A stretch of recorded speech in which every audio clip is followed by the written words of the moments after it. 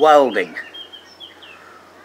Well, as you know, if you've seen all my welding, and for some reason it's been blooming rubbish. Last few years I seem to have struggled. I treated myself to a mask because I was doing all, well, I'm making these clocks and lamps now, aren't I? But I thought I'd been making a lot of them little ornament things. And I've used my little welder more probably this year than for a long time. And I had the largest pack of rods. I had to get, must be 20 years ago I think. And that little welder, you know, it does work, it works well. Anyway, the other thing to tell you, which I've told one or two you know, but anyway, I've got another Vado, like my original one. I put the original case on, it's got a little plastic case, and I put it on and tried it, and I've noted that I can get closer up than I can with this one, you know. And I put the old case on because of course it's got that Velcro on. I've tried it in the car and it's got rid of that annoying rattle, so I suppose that's a bonus, isn't it?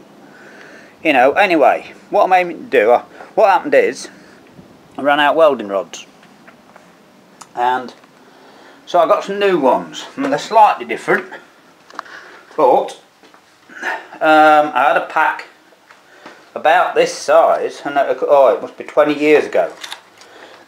And they are slightly different because these are, well, I can't read it, and you definitely won't be able to see it, especially on here, but it hit me out my glasses. But anyway, they're dry. I've kept them dry, but you know, I'm not sure if the flux hasn't gone off a bit, because you've seen how I've struggled to get the flux off. Anyway, by the way, just to show you, I set the camera up next to another mask and I couldn't see anything, and I've tried holding it in there and I still couldn't see much.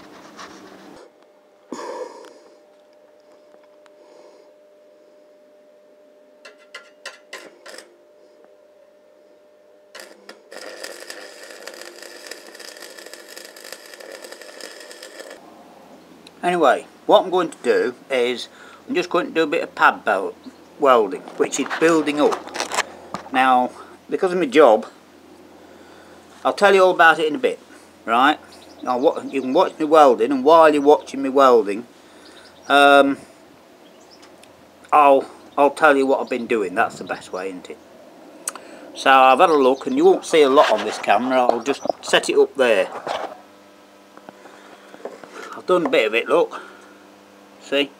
Now, the rods I'm using, that come in that packet there, what I know is 12, but I've just had to find out that they're 2.4 mil, because you know, it's so long ago I've forgotten, and I work in inches still, don't I? I'm old fashioned.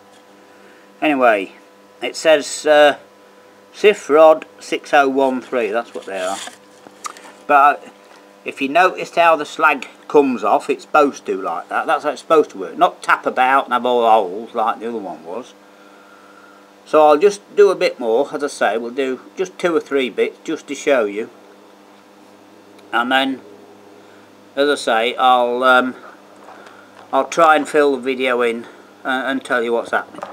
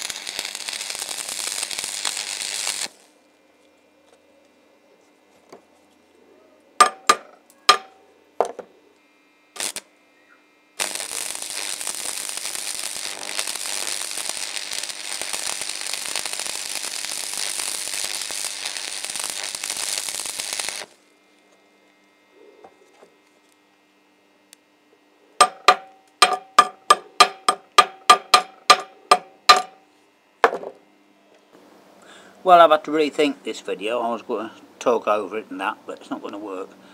Right, so anyway, as you can see, that's not too bad, is it? You know, So I'll tell you why and how. So we'll have to do that now. And I've done one or two more little test pieces. I've cleaned those bits up, so we'll just show you how to weld those, and hopefully it'll be alright. They're a bit thin. I would have preferred some doubly thick, but I think we'll be alright with them. Anyway, what it is, welding is my profession. I'm not a coded welder, but I'm an electrical engineer. That's what I was trained to do. And I had to do something like this for an exam at college, you know. And what it is, I didn't done anymore, but years ago, the ploughshares wore out on the front and have to be changed. Nowadays they'll stick new ones on, no doubt, but what we had to do was build them up with weld on the front where they'd worn down. And another way was to get a piece of, this is about, what's that, 2.5 inch, 3 inch, I haven't got a ruler, but 2.5 I think. You've got a ruler, that's an inch. Your thumb, top of your thumb is an inch, so you've got a ruler. And we used to cut them off with a gas, slice them off with the oxyacetylene, and weld a bit of 2-inch spring steel on the front. And that was my job when I was, you know, 17 to 20, like, you know. And I spent days welding. And the thing is, what's brought this about, I'm so fed up of showing rubbish welding. You know, I haven't got one bit of video of decent welding. I've been wanting to do this for a while. And you saw me car welding where they'd, well, I don't know if he'd sabotaged it or not, but I didn't even know a spot welder had a MIG welder had a spot welder on it. So that was one thing that, that was one of the reasons it was rubbish. Plus, I'm alright outside. I found you need light on it because I picked up a welder, and these are the tools you need, by the way. You need a chipping hammer with these to get the slag off, and the slag is there because you've got to have this protective coating on the rods, right? The flux on the rods, it creates a gas. That's why MIG welders, you use CO2 or argon, you know, because you've got to have that to get a decent weld. So anyway, while I'm setting this up, we'll tell you a little bit about the other, right, about the rest of it. I'm sorry if it's bitting and bobbing, but anyway, so part of my job as an electrical engineer, which I went to college for a year, and then back for 2 months 3 times, and part of that was welding. And I've got a clamp here. So, you know, and what happened was, my father, one thing he did teach me, well, 2 things. He taught me how to drive and how to weld, and they're my 2 main natural skills, so I suppose that's why we got on doing that. Anyway, that's hot. They haven't got a square end, not that it matters. Not that it matters. Anyway, about 14, and he said, here, I'll show you how to weld. And he did just that. He stood behind me and showed me how to weld with very similar rods to these and a oil-cooled small electric arc welder.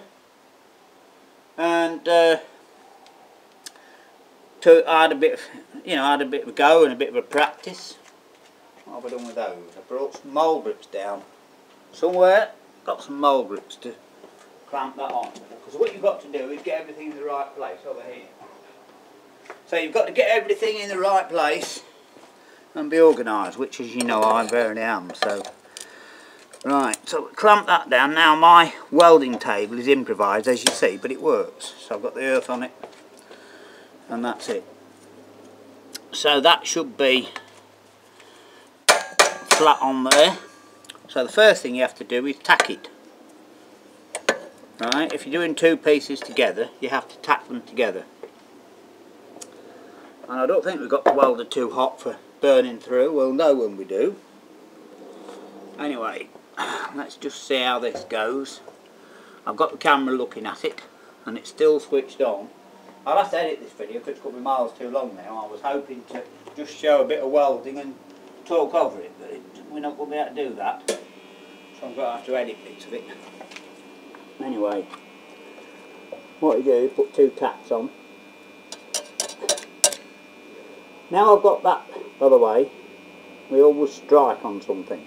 If you get the rod going, it then goes. So, using that mound I've made, next to that mound, but use it as a striking plane, and it starts welding, you see. So what you have to do is tack the ends.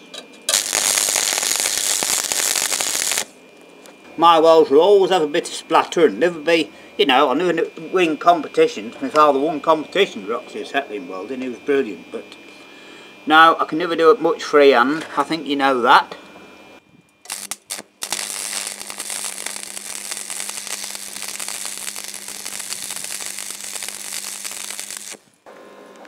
So, because we're getting plenty of video, I'll stop there, I'll leave that one.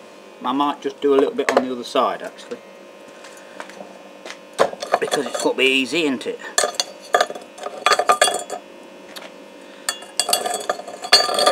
Because we've got it set up like that, we will just try a bit on the other side.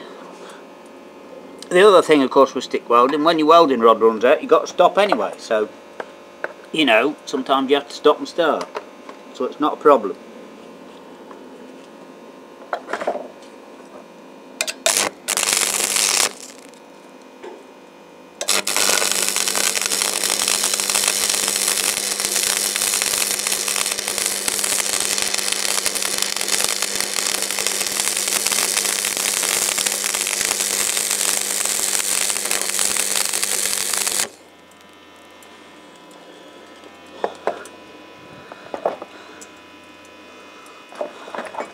Right, I'll show you a bit closer in a minute, but let it cool fraction. If you just tap it like that, you can see the camera a little bit out, but like I said, I'll do a bit of straightest neatest welder, but I think that's plenty to see, to show you that look, it's got good penetration and it's nice and flat and it's fairly neat, isn't it? So that'll probably be enough actually. I've done something I've never done on video before, and that's a half decent bit of welding, look. You know, I mean, I'm looking at the screen now so I can see it properly, and well, there's no wrong with that, is there? So I can weld still. I'm getting down myself.